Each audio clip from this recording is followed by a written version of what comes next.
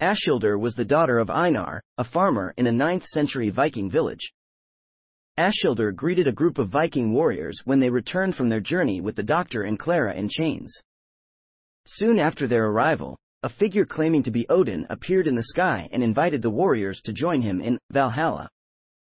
Having been given half of the doctor's sonic sunglasses by one of the warriors, and encouraged by Clara to use them, Ashildr was also taken to the Meyer spaceship while undoing Clara's chains. Unable to save the warriors, who were killed for their testosterone and adrenaline, Ashildr confronted Odin, to the point of declaring war on the Meyer. She and Clara were returned to the village, where they were given 1 day to prepare for the Meyer's return.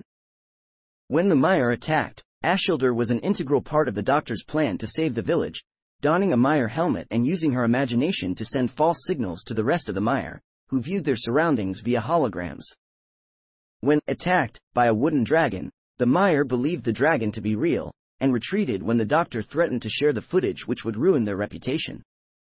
Ashildr was killed in the process, but was resurrected by the doctor altering a Meyer repair kit to fix human physiology.